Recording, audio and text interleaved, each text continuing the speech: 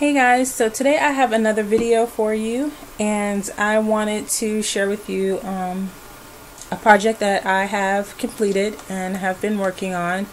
I did yesterday, and I also wanted to share with you another one of the lockets that I completed. I think I had said in my last video for the Scrapbooking Queens of 2013 YouTube hop that I was working on another locket for a good friend of mine that sells Origami Owl. And I had a lot of questions about what Origami Owl is. And basically Origami Owl is, they're little miniature living lockets that you just put different little charms in there that represent things that you like, that may have happened, because they have charms for like 9/11 and all. They just have all different kinds of charms. You can put your birthstones in there, like mine. The one that I'm getting, it's gonna have all my kids' birthstones and my boyfriend's birthstones inside of it, like a kind of like a Mother's Day ring, but only in locket form. If you have any other questions, you can Google Origami Owl and it will take you to different websites and tell you all about it. But it's really, really cool. And they're not that expensive. I think the charms are like $5 a charm, and the lockets range between I think 20 something to 40 something maybe. So it's not too bad at all. But anyway, here is the one that I made for my friend who sells Origami Owl. And on this one you can see that I used a different owl on the front. And then this tree back here is one of the new Spellbinders Shapeability dies that I used. I'm going to try to be still. And then this is a print and cut that I did using my silhouette. I did use the stamp again that says it's all good. And then this is some Coordinations gemstone paper from Joann's. So that's what the takeout box looks like. And then this, of course, is my little handmade stamp on the box. So let's see if I can open this one, because I've only put it in here. I've never opened it back up. It was all packaged up and ready to ship out. But I wanted to show you guys first. I just have some white tissue paper on the inside. And then let us get to her locket. So here is her locket. And this one, her favorite colors are blue and black. And then I added the white and the silver as accent colors. And then in this one, she wanted it to look like an actual, this is the new Origami Owl locket that's coming out. It's in black with the stones going all the way around it. So she kind of wanted it to simulate the new locket, so that's what I did. And this does have the rhinestones going all the way around it. The stuff is actually sitting on top of the rhinestones, but the rhinestones are underneath. You can see. And then this one is personalized. It has some personal photos of her grandkids and her kids. See, like up here, there's a photo of her grandson and her granddaughter. So cute. Let's see if I can get a little closer. And I just made them into flares. And then first, let me show you this chain. I love this chain. Look at how pretty that chain is. It's so super pretty. So that's the chain that I use, and it's really heavy. These are some of the charms that are on the chain. This one says Wish Dust, and it does have glitter on the inside, and it can be opened. Here is a rose, and I believe I got this charm from Inika, sorry. And then here's another little gem, so pretty. Here's a gem right here, and then here is a Tim Holtz key that says Journey. So that's on the chain. As far as the design of the, smooth that up a little bit. On the locket, I used the same flower and, I used the same butterfly and crown on the last one, and the same rolled roses. I used a different swirl on this one. I used a leaf one, and I just cut it into pieces and then just tucked it in. And then this flower here is from My Creative Time. It's a die. A flower die that she has, which I love. I love this flower. You can see the stitching, her signature stitching is on there. And then I just have a pearl and bling in the center. Here's another little resin flower here. I have some pearls that I glued sporadically all over. 3 pearls here. I glued a pearl here. And there's one there. And then there's one tucked in right there. I used my Martha Stewart butterfly punch again. My Martha Stewart, I can't think, this is like a fern punch. And then I used the rolled roses, if I didn't say that already. And then down here is a cute little picture of her granddaughter with one of the Martha Stewart butterflies and another one of these wooden hearts that I painted, and then I gessoed it and then stamped it with love. And then on the inside you can see the words on the inside from the Technique Tuesday stamp. And then you can see the pictures of her son and her daughter with their kids is on the inside. And then different things that she loves, like she loves taking pictures, she loves nail polish and all those girly things. I have an owl in here to represent Origami Owl. She's a crafter, so I have some scissors in here in black. There's some scattered pearls in here. There's a pendant there. There's a butterfly. She loves Paris, and so I have a fleur-de-lis in here as well. And then there's also an Eiffel Tower right there. I think there's a boot in here too. There's a heart right there. I just saw the boot. Where did the boot go? I can't find it. The boot's back there. So there's the boot. It's right back there. And then I used some modeling paste and put this butterfly in here. I love this butterfly. It's from a Martha Stewart stencil. And then I have tons of bling. She loves bling, so there's plenty of bling in here. It's bling everywhere. And this just moves freely. I love the way, like, this is super cool. It just moves around, no problems. I love it. So, and then I have this little crystal looking bead in there. But really pretty. She's going to have this on display when she does her parties and stuff. So, you know, different people can look at it and get an idea of what Locket is. And that's it for this one. So I hope you guys like this one. This one was a whole lot of fun to do. I love, love, love making these. And I have a few more that I have to make for customers now that saw this one and want one. So I really, really love these. This is super fun. And these are very, very special with the photos, the personalized photos. So really special to have. So I'm thinking of making one of these for Mother's Day for my best friend with photos of her kids. So there is that. Let me put this back in the box.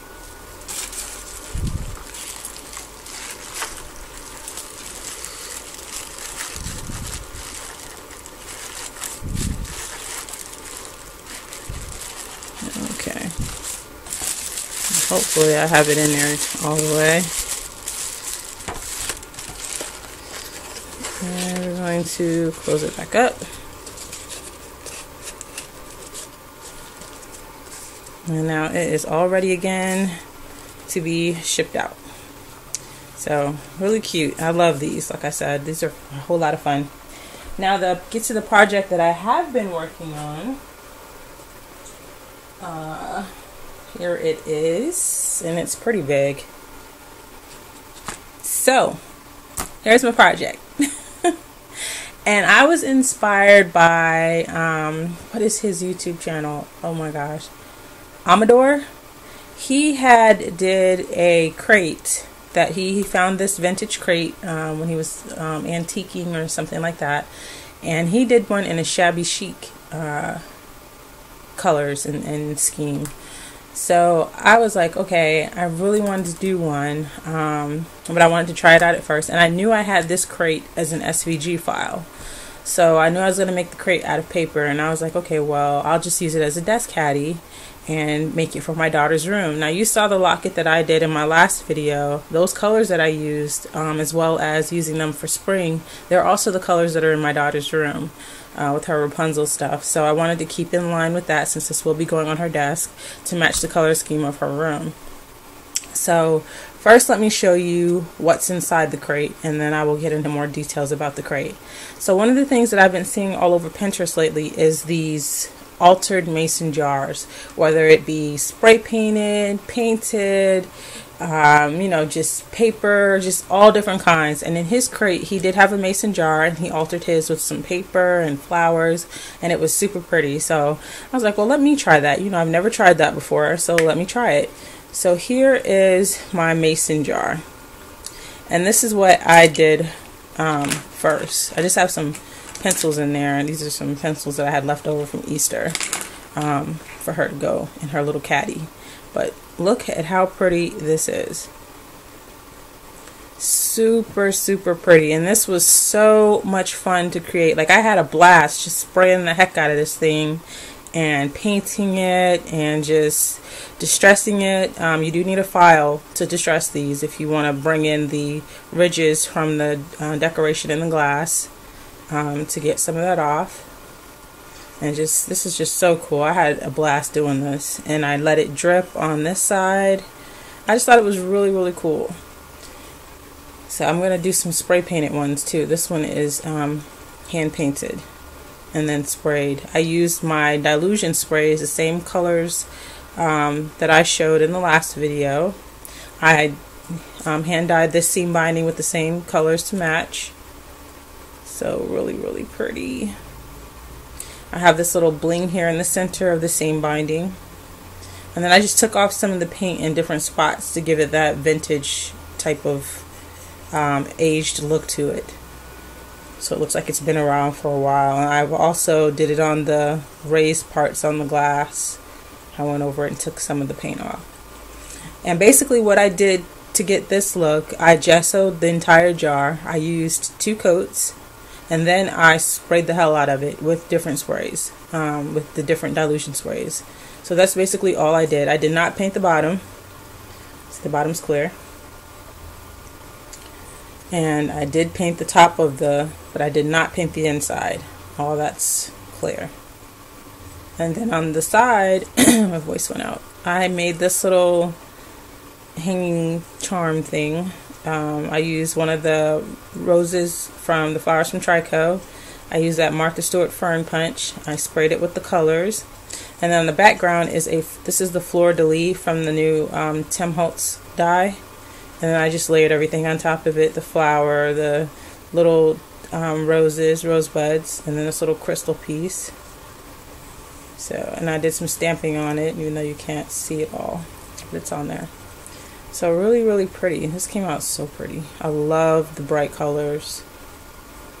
So there's my jar for her. Let me fix it back. Okay. So that's how that looks. And then she can just put whatever she wants in it. I just have some pencils in it for her, but she can put whatever she wants in it. Now when you do these, if you don't want the paint to, because it can kind of easily just chip off, you can scratch it off. If you don't want that, you can seal these with some sealer. I don't plan on sealing this one because as it rubs off, I'm going to redo it because she's going to change her room again next year. So I change my daughter's room every year. But so I didn't seal this one because I knew as it rubs off, I'm going to redo it. So I left it as is. But if I wanted to keep this permanent, I would seal this with some spray sealer to keep the paint from coming off. So there is the jar. And then keep this in frame. I also made this book here, and everything is using those same sprays and colors. I use the stack that I've used several times. It's a DCWV paper stack, and it's called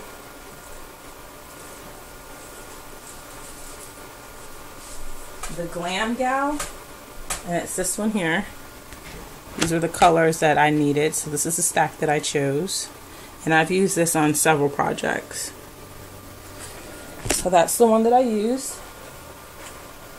And then I made one of those little mini, one of those 3D books that I like to make out of paper. I love making these. I just reduced the size, made it a little smaller, and this is the size that I wanted it to be to go inside the crate.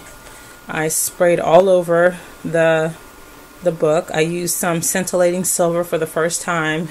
I've had that stuff for a while. I don't know why I don't use it, but I finally used it, and I'm like, oh my gosh, I see why everybody is going crazy over it, because the shimmer in it is so pretty. So I'm definitely going to have to stock up on that, because normally I use my own spray that I make myself. I didn't feel like making it, so I just grabbed that, and if you can see that, yeah, that's on point right there. That shimmer is really, really pretty. So I use that all over as well. Well, not all over, just on the front. You can see it on the flowers. If the light will, you can see it on the rose somewhat.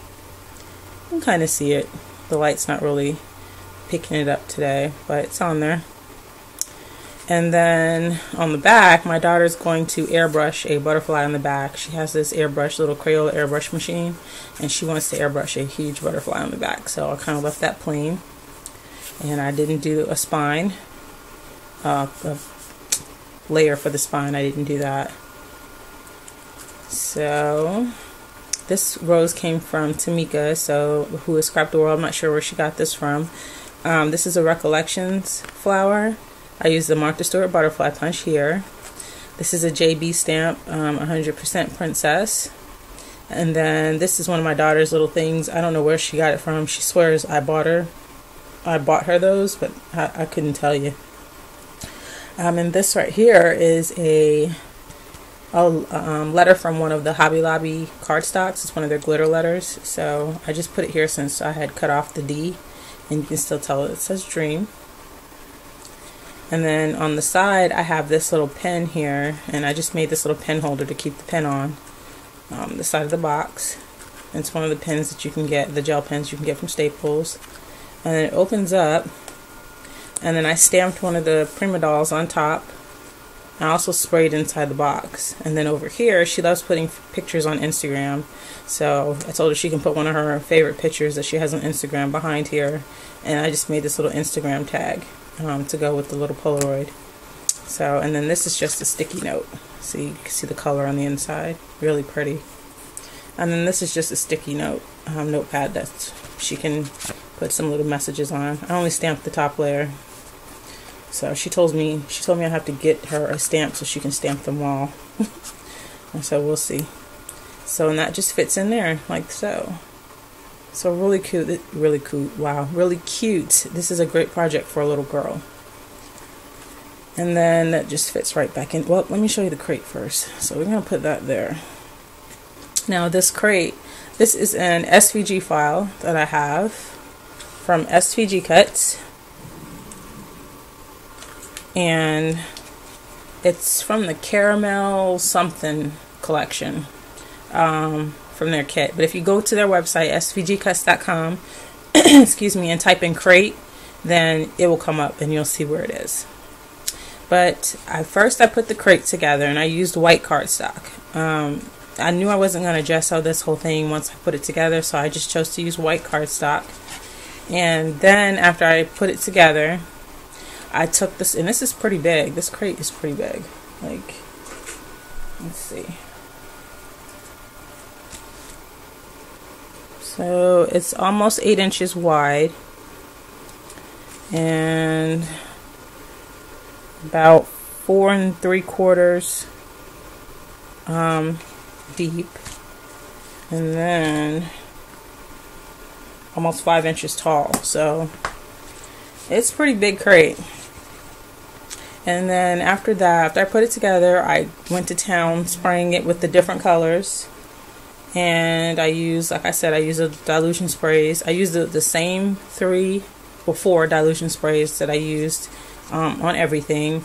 The bubblegum pink, the crushed grape, the white linen, and I want to say the turquoise blue. Those are the colors that I used. After I did that, I sprayed the inside. Like, everything is sprayed. Here's the back. I even sprayed the bottom. Everything is sprayed. And then once I did that, I took some of the paper from the paper collection, the Glam Gal paper collection, and I even sprayed that so it kind of blended in with the box. And I used the paper that had all the colors in it. So there's the side, and then there's that side. And then I also used the butterfly on here, the modeling paste, and the butterfly, my favorite little butterfly. She loves butterflies, so I knew I had to put that on here. I did one there and one up top. And then down here, I just have this cluster of flowers. I used the Martha Stewart, the Big Monarch Butterfly Punch right there, and that's been sprayed. I used another one of those Recollection flowers, some stamen that I believe I got from I Am Roses, and I just used the whole bunches on the inside. These are some flowers that I got from Inika, these blue ones here and up here. And then I think I got this one from Inika too. You can see the glitter, this scintillating silver on the flowers. So pretty. And then down here I have some white cherry blossoms tucked in there. And then this stick pin, I'm not sure, I can't remember if it was from D-Love or, gosh, I can't remember, but I think that might have been her, but I'm not totally sure, from the swap that I did with Scrap the World, the embellishment, no, not the embellishment swap, but the other one, the gift thing swap. Can't remember, but I got that in that where you did the laces and the stick pins and the handmade flower. Yeah, that was one. And then I just have this pearl trim, or this pearl, what is this, pearl embellishment, I'll just say embellishment in the back here, or spray, that's what it is. So, and then I have another JB stamp that says Princess, and then in the back there is a little Hello Kitty flare where she's taking a picture. So this is really pretty. She's like, she's so ecstatic about all the stuff I've been making her lately, to say the least. And she's ready to get it. She's like, you have to have that video done by the time I get home from school. So okay. So there is my crate, and then everything just goes back in here, and she can just set it up and put it on her desk. And I just thought this was so cute to make for a little girl, like, you know, to have their own little like keepsake crate. So I want to thank everyone for watching my video, guys. I really hope you enjoyed my projects that I just shared with you. Stay tuned. I may get another project video out. I'm not sure, before I announce the giveaway. I'm not sure. School, like I said, I'm trying to balance everything and plan what we're going to be doing this summer with the kids, because we go on a few trips each summer. But anyway, so I hope you guys like this. I hope you guys are inspired to give this a try. This is a lot of fun. I want to try a shabby chic one. I'm so, I don't know, me and shabby chic are just, it's hard for me. So I don't know why I can't do the pastel colors, and I don't know. I'm gonna try, but I want to do one with shabby chic colors and a mason jar done up with lace and all that stuff. So I hope you guys give it a try. This mason jar was super fun. You can get mason jars from, I know you can get them from Hobby Lobby, but I believe most of the craft stores carry them. So like I said, Amador, I'm a new subby to you, and I want to thank you for inspiring me to create this, and you guys have a good day. Alright guys, bye.